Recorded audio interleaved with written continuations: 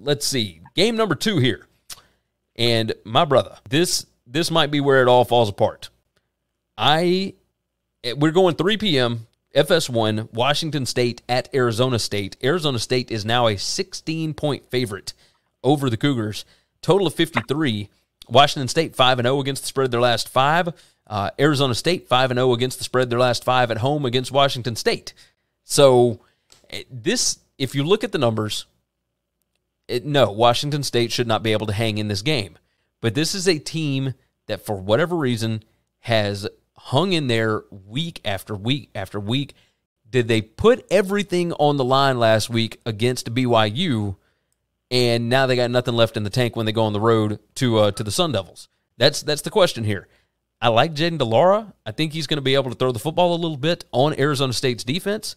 It feels like a coin flip, right? Like I don't think that Arizona State is, like, they're not the one that has an issue right now, even though they're the one that had the issue to start the season.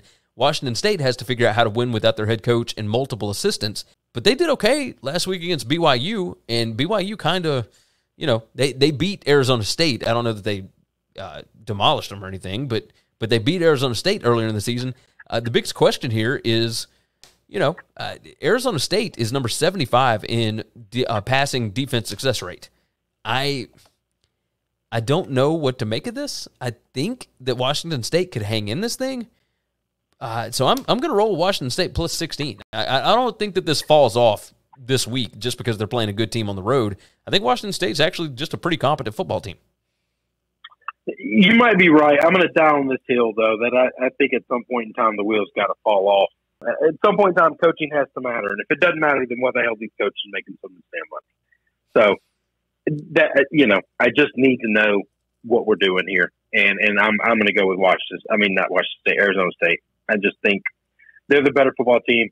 I think they're making this number really big because they want people to be all over them.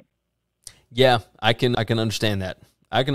So I might be the one that falls on this sword. So I'll take Washington State. You will take Arizona State. Thanks for listening to the Winning Cures Everything podcast. The website is winningcureseverything.com, and if you want to connect with us, we're on Twitter at GaryWCE, at Chris B. Giannini, at Winning Cures, or you can email us, Gary at winningcureseverything.com or Chris at winningcureseverything.com. Subscribe everywhere you need to subscribe, and we'll see you soon.